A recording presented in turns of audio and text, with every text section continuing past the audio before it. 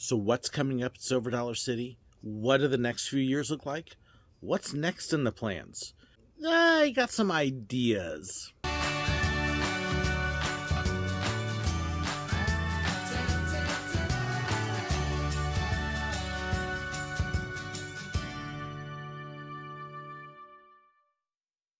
So I'm sitting outside because we've got family and the dog's going crazy. So I thought it'd be nice to let you see the great outdoors. It's a gorgeous day, especially to talk about a great place to visit outdoors, and that's Silver Dollar City. They're just opening up the brand new Fire in the Hole.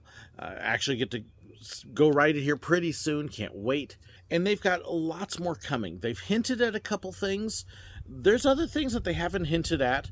And of course, it's always a little bit fun to speculate and what's going to happen. So I thought it'd be fun to talk about what is definitely coming, what may or may not be coming, and what might be just a pipe dream. So one of the first things that they've hinted at is they have said that there will be some changes to what's now called the Pumpkin Plaza. This is essentially the little area that's right by the brand new Fire in the Hole ride, where they have the music, the dancing, the food, and other stuff during the fall festival.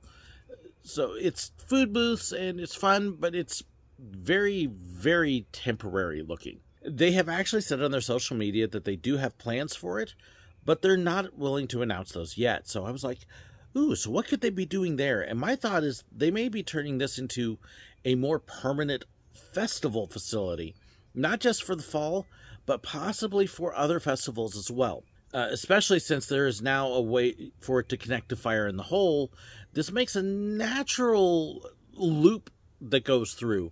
And so things that they may be doing there is, I'm thinking they may add in a more permanent stage than what they've got. It's really kind of a temporary thing. Actually build a performing stage that has a green room, a storage room, prep rooms, and some things like that, like most of the other stages do. Give it a cover so that way people on it can perform during not so great weather. I'm thinking that the center of the area, they may leave the front open for dancing so that way they can still do the line dancing and other stuff that they do.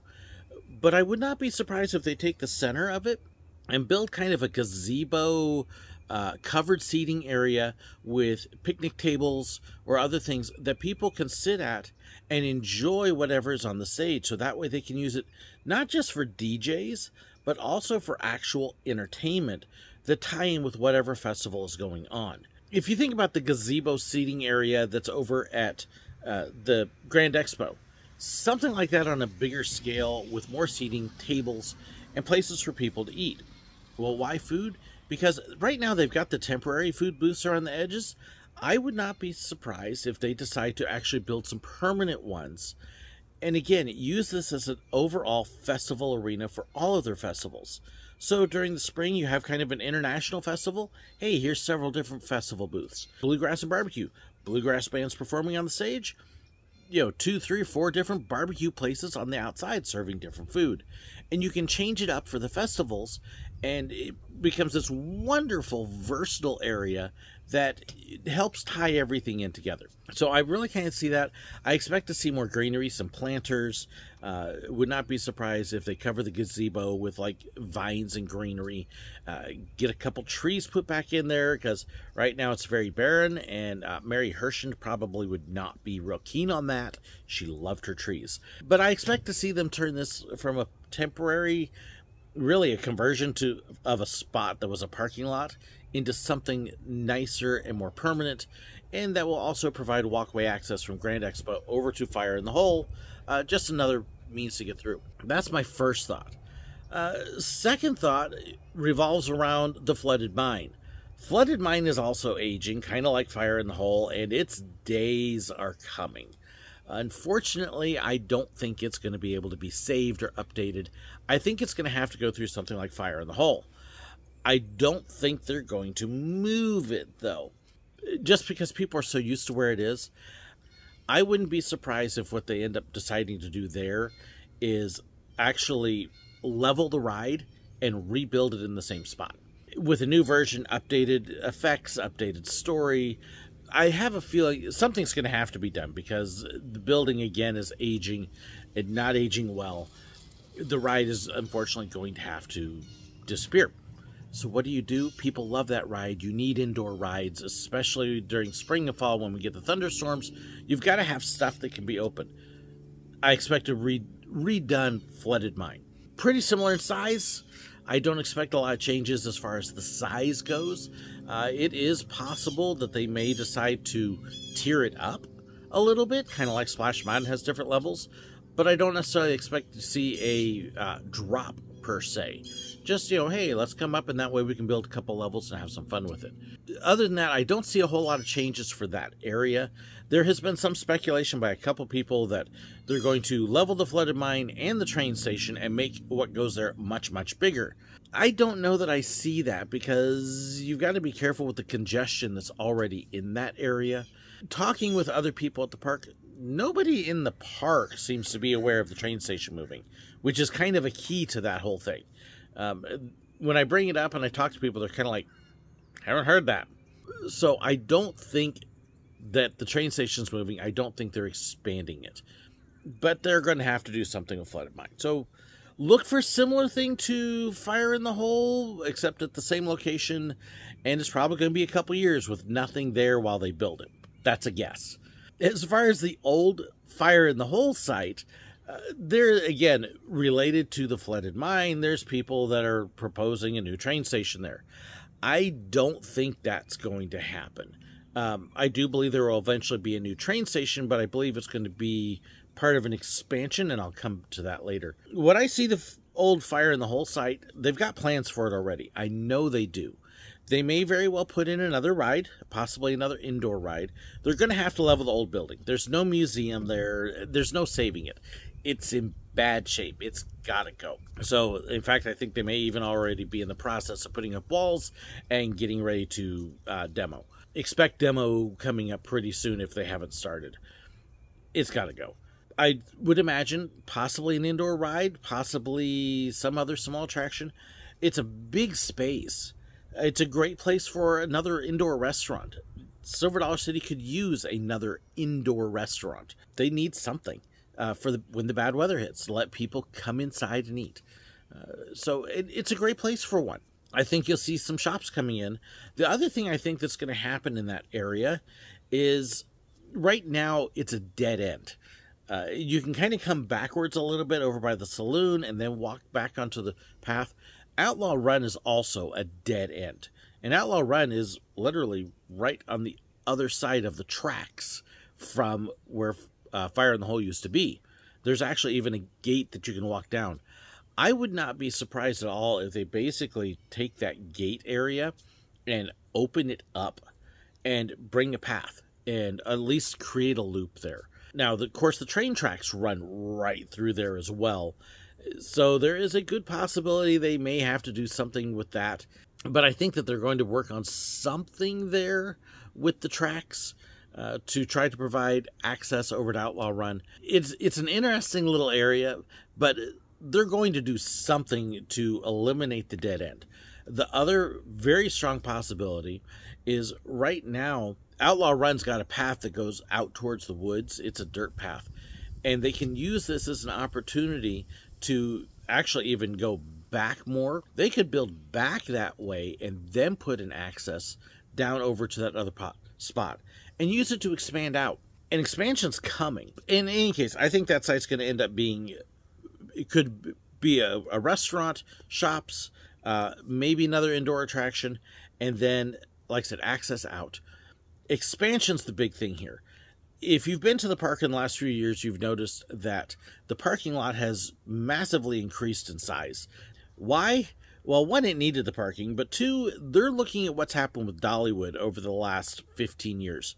Dollywood has literally doubled in size, and its attendance has more than doubled. It has just skyrocketed. Dollywood has gone from one of the smaller parks up into the top 10, attendance-wise, consistently. And I think they're looking at Silver Dollar City now and using the lessons they learned and gone, we can do that here. Same company, same ideas. They've got a huge amount of property going all the way down to the lake. They've bought up all this property kind of adjoining going out west. So look for it to expand out into the woods.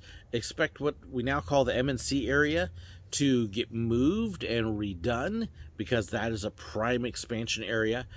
In fact, where Fire in the Hole now sits, as well as the plaza area, that used to be parking for the maintenance guys. So they've already taken that. They're making plans of moving a lot of that area out. They're going to use it for park expansion. Don't be surprised if you see a gate come from Fire in the Hole and Fireman's Landing going out to the woods. Another one from Outlaw Run going out. There's a huge opportunity to just take that and build this huge loop out there and expand the park and add all sorts of stuff to it. I have a pretty strong suspicion, and I have another pretty strong suspicion that kind of somewhere in the back of that loop, they're going to add a resort. They've done this recently at Dollywood. They've seen great success. They've got the land for it.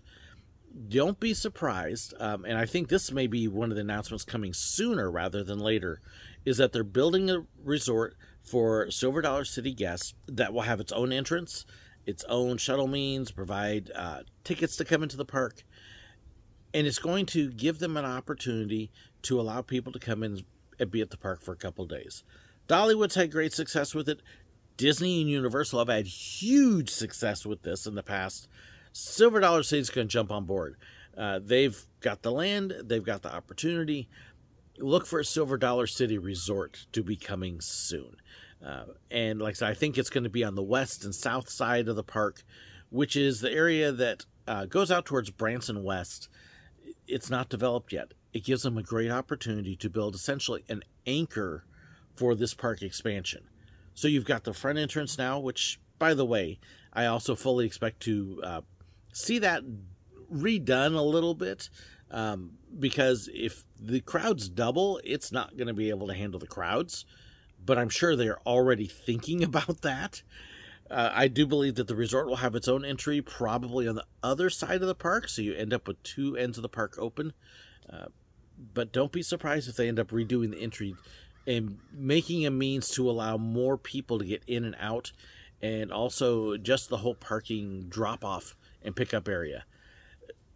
Because if they expand, they're going to need to get that area opened up a bit more and more people to be able to come in and out. So yeah, redone entry is very possibly in the cards with expanded crowds. So that's where I can see some of the things happening with Silver Dollar City coming up in the future. The Pumpkin Plaza being redone to a year-round festival plaza with entertainment and food and seating. I see Flooded Mine getting redone. I see the old Fire in the Hole site getting turned into potentially another ride, expansion with shops and food, and very possibly the beginnings of expansion. Expansion also going out through Outlaw Run and Fireman's Landing and looping out into the woods. Big time expansion. See a resort being added. Honestly, over the next 10 to 15 years, I think you're going to see Silver Dollar City double in size. Don't be surprised. I think it's way overdue. It's coming, and I'm excited about the future. They've got a great past ahead of them, or a great future in the past, or something like that. Yeah, I'm excited about the future. I hope you are too. Let me know what you think. Do you think I'm right on? Do you think I'm off? Do you think there's other things happening? I'd love to know your input. What rumors have you heard? I don't usually do rumors, but hey, this could be a fun time. Let me know in the comments. Thank you so much to my supporters and my patrons. Their financial help makes all sorts of stuff possible and gives me opportunities to get into the park and dream a bit. If you want to know more about financial support and the perks and benefits that come with it, be sure to check the description below. Thank you so incredibly much for watching. God bless. I actually get to go ride it here pretty soon. Can't wait. Okay. I would not be surprised if they end up keeping it there. As far as the old Fire in the Hole, the old flooded Fire in the Hole, yeah. So that's kind of where I see some things happening with Silver Dollar City in the past. Yeah, you got a great past ahead of you. Thank you. If you want to know more about that,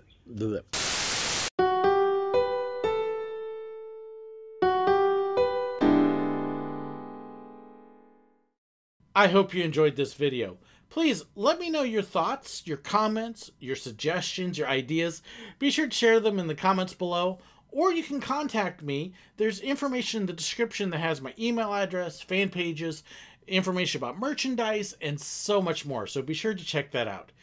Don't forget to hit that like button, share the video, and if you haven't already, hit the button right up there to subscribe. And in fact, if you did enjoy this, I've even got another video for you right here.